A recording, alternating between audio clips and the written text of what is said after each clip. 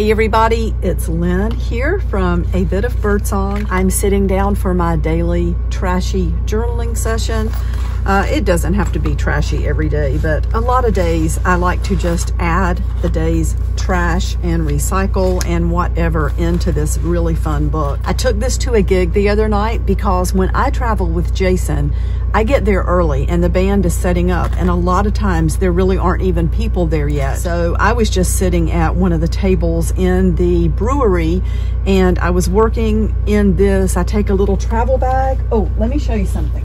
Kim, who comments on here sometimes, and I met Kim in person, made me this beautiful, beautiful bag. I think Kim said this was the first time she put a zipper in. She's got Birdsong here and she put my name. It's a little puffy right now because I took it again last night to a different gig and I carried some art supplies with me. Once again, I was there probably an hour and a half before the gig actually started. So Kim, I love this so much. I do use this. I have failed to show that on my channel, and she gave that to me all the way back at the Birdsong retreat back in April. Anyway, this was laying on the table, and the plug on this that's just decorative and pretty trashy was hanging off the side of the table, and Jason asked me if I was going to plug it in. I don't know. I hadn't really thought about it looking like that, but it kind of made me laugh a little bit to think about that. So let's just get started. I love to fill these pages up just as full as they will go.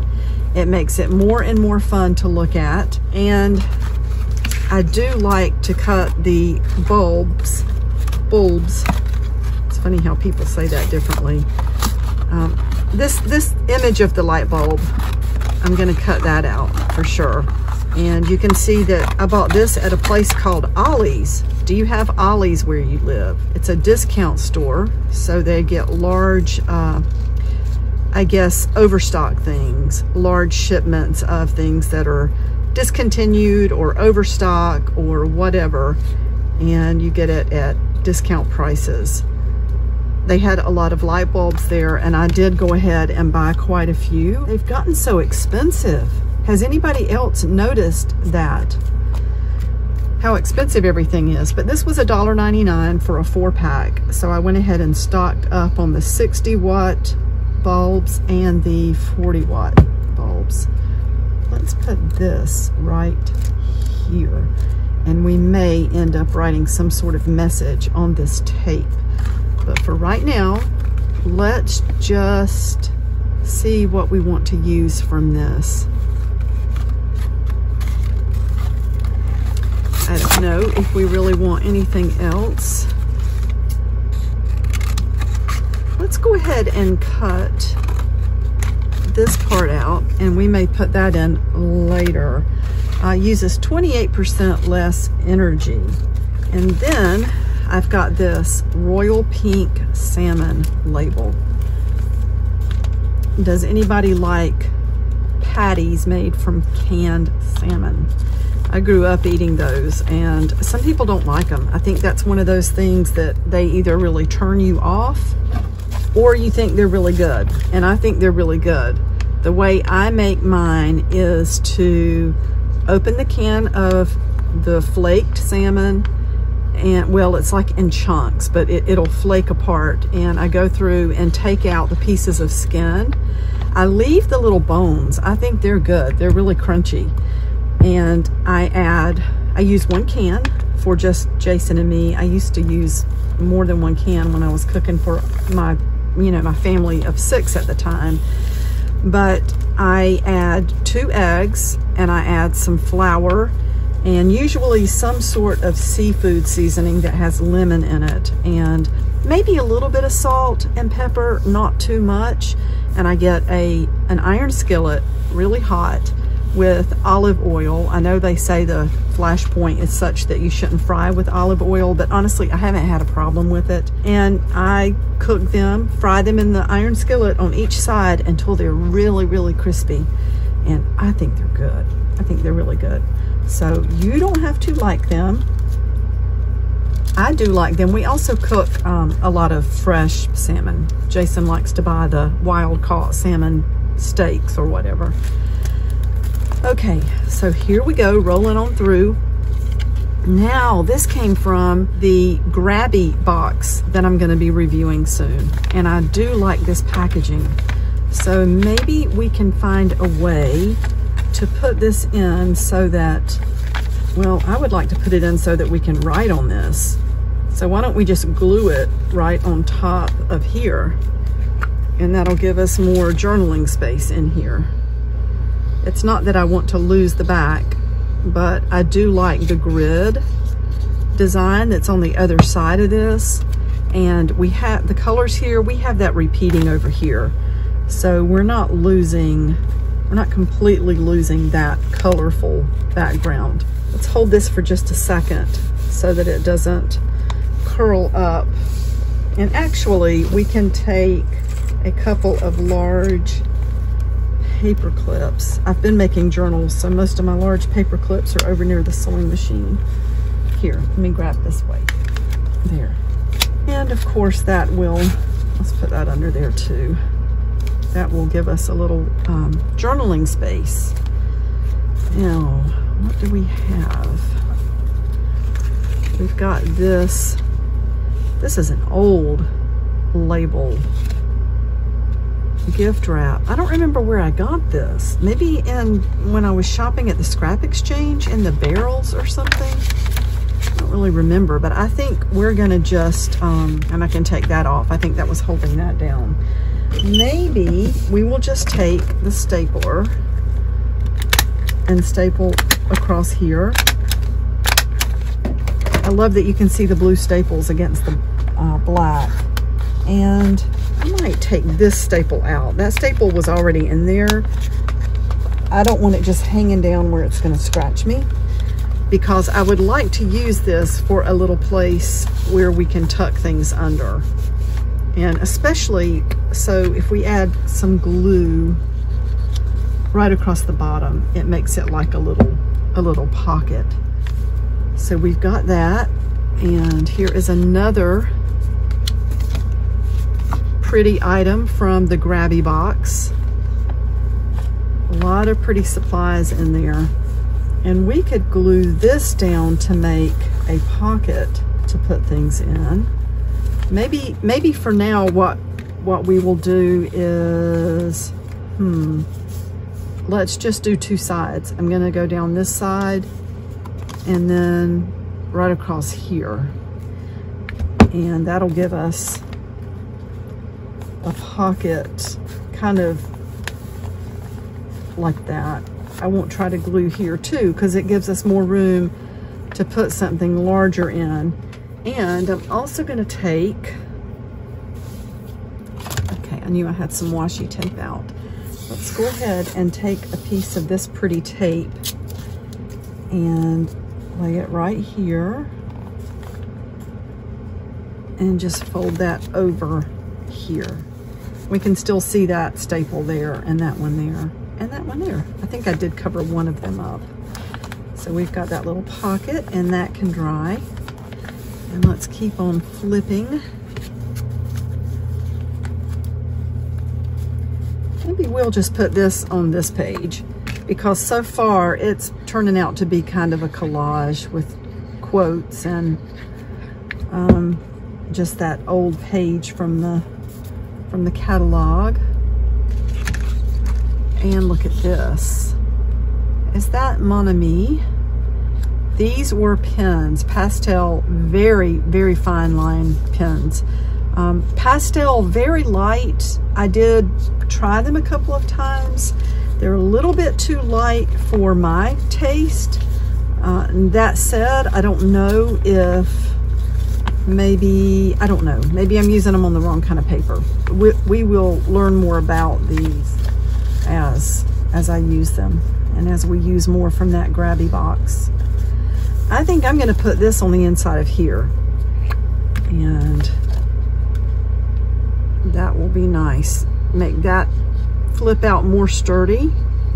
We're just going to go ahead and glue the whole thing flat down. I'm not going to worry about making this some kind of pocket, although, okay, I think I've just decided I'm going to put it underneath here so that we don't lose this. So that's kind of hiding there. makes this part really sturdy, and we still have the pocket. And we have another another little Fancy Feast container. And I think with this one, so I'm just going to cut across the bottom, and let me sew a stitch right across the bottom of this. I am close by. Hang on. Let's put this on 0. Make it kind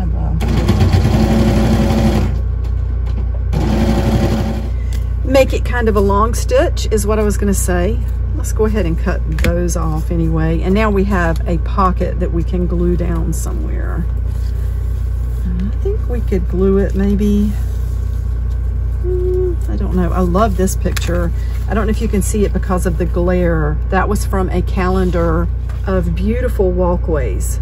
Can you imagine? That is so gorgeous. It just looks like fairies would live there.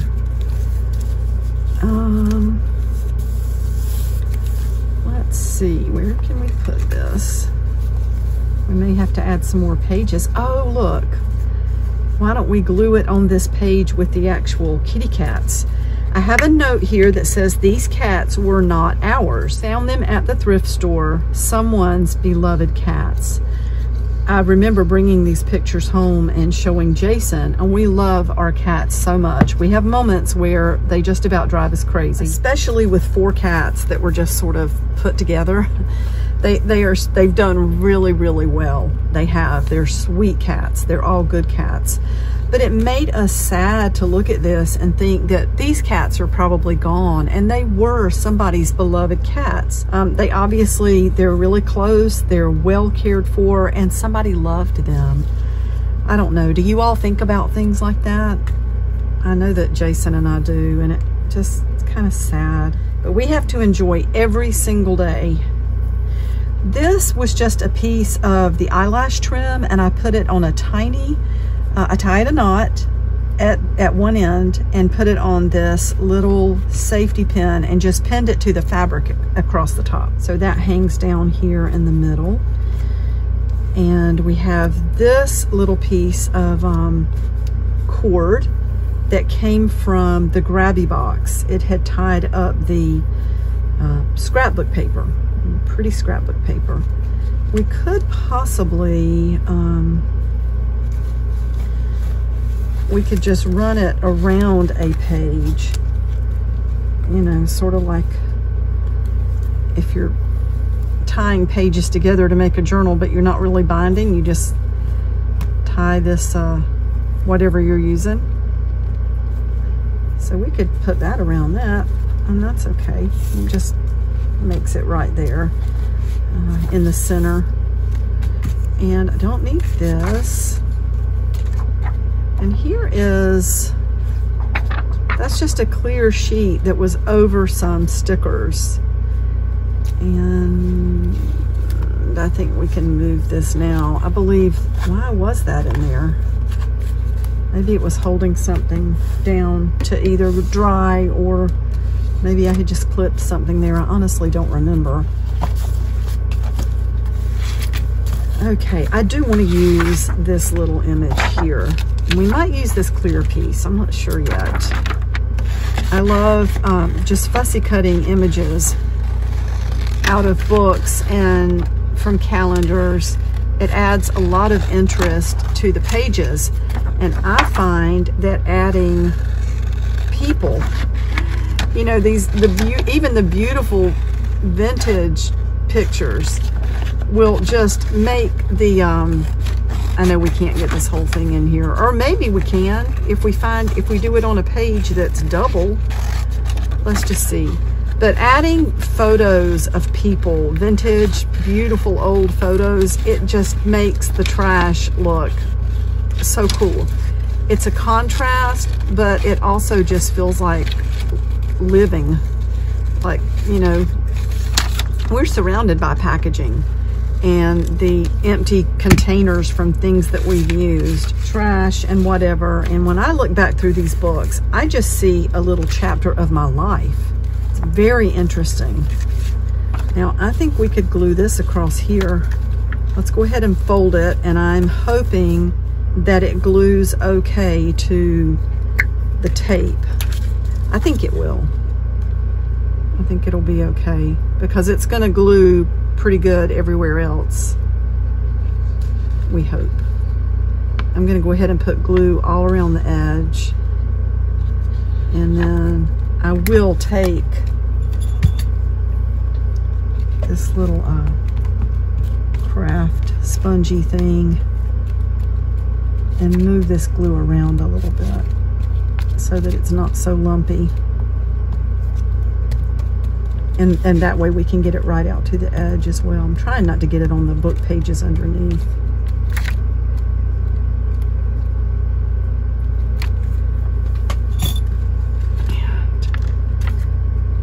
And let's just put this right here.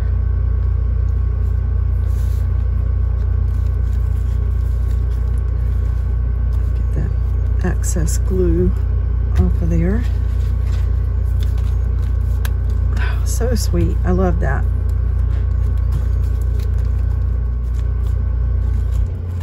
Yeah, a lot of times this is why paper clips are stuck in here. I don't know why the last one was in there. I can't imagine what it would have been holding down, but let's put this here. All right, now that's driving me crazy, that little piece of white there. And I think for now, that's all the trash I have on my desk. So I am gonna stop because I have some important content that I need to create. Not that this is not important, but I do have a couple of collaborations I wanna get published this week on the channel and just other things. You will see. So I'm gonna go from now. Thank you so much for dropping in, and I will see you really soon. Bye-bye.